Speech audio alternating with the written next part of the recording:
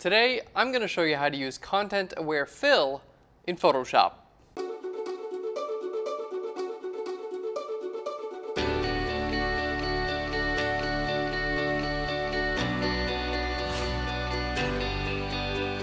Hey guys, and welcome to Phlearn. My name is Aaron Nace, and you can find me on Phlearn.com, where we make learning Photoshop and photography fun. And today's episode, it's going to be quick, but really helpful. We're going to be showing you content-aware fill, which is a newer addition to Photoshop since CC.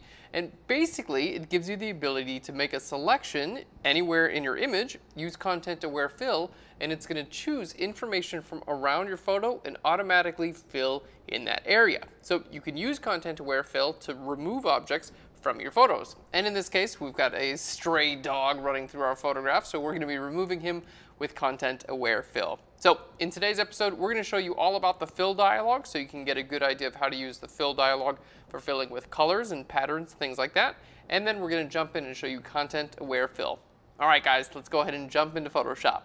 All right, so here's our image for today. We've got a mother and a daughter at the beach, and this is probably their dog, but for today's episode, we're going to call it a stray dog, and we're going to be removing this puppy in Photoshop. So we're going to start off by creating a new layer, and we're going to go to Edit and down to Fill. So this is our fill dialog. Now we're just going to take a second to kind of like show you around the fill dialog so you get a good idea of how you can actually use it in your images.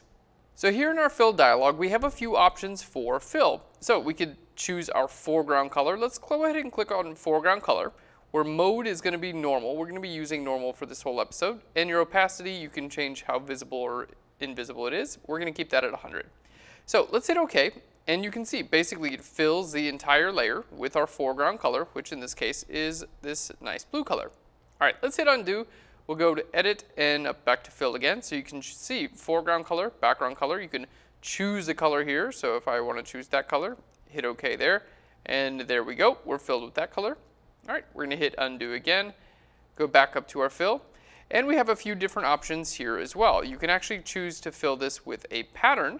So if you have a pattern defined on your computer, you can just simply click on your pattern. In this case, I'm going to click on this little stone pattern there and hit OK. And our image is now filled with this little stone image. So pretty cool. Basically, you can just fill an entire layer or just a selection with an area. Okay, you can also fill with your history as well. In this case, we don't have much of a history because we just opened our image. And you can choose black, 50% gray, and white. Now you can see content aware is actually it's grayed out right now, and that's because you have to use a selection with content aware fill. So let's go ahead and make our selection and then content aware fill away this little pup. Now I'm on a new layer here, and I'm going to try to use content aware fill on this new layer. Let's just make a circle there, and we'll say Edit, down to Fill, and go over to content aware, and I'm going to hit OK.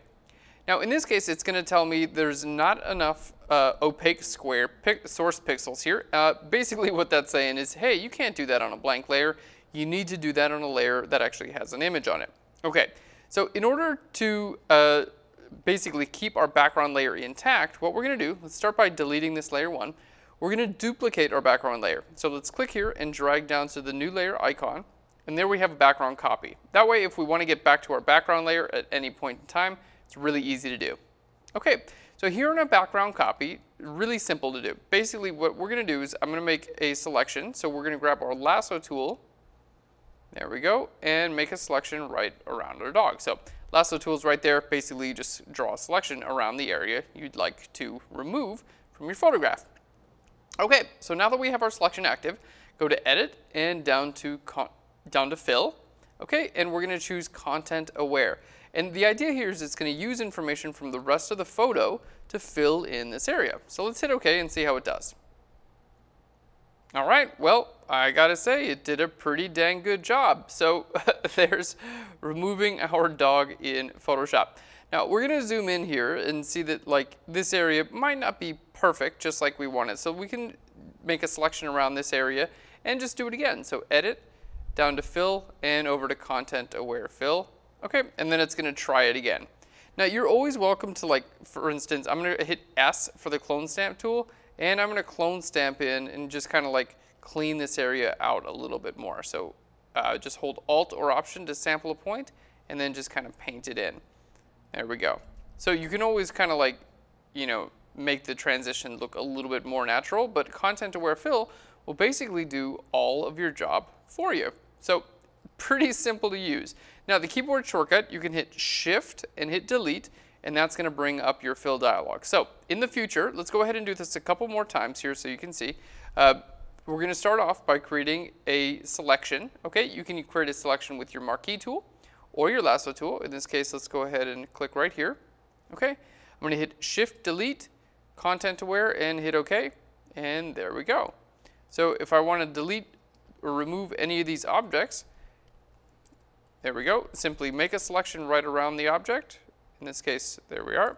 Hit Shift Delete, hit OK, and it's going to remove these objects. So if it's, you know, just some trash in the background, that's going to work well.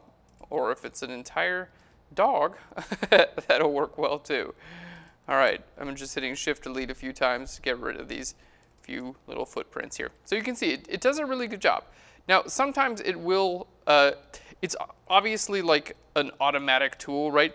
It doesn't know exactly what you want all the time. So sometimes it will, you know, kind of like leave a little bit of an area that like you don't want. In this case, I gotta say it's doing a great job. Sometimes it'll like include, you can see here, there's the before and the after. It just put a couple little patterns in here that it thought, hey, maybe I want those in there. If that's the case, not a big deal. Just circle around them again and then hit Shift Delete and Content Aware fill that once more. So really simple tool to use and incredibly useful here. It should save you a lot of time. And again, there you can see it did bring in a little bit more detail in the sand, but not a big deal. If you want it all gone, just select that area out again and hit Shift Delete. All right, and it should do a really nice job. See, there you can see it's an automatic tool, right? So it's not, it doesn't know everything. So right there, it basically sampled this part of the shadow and put it in there.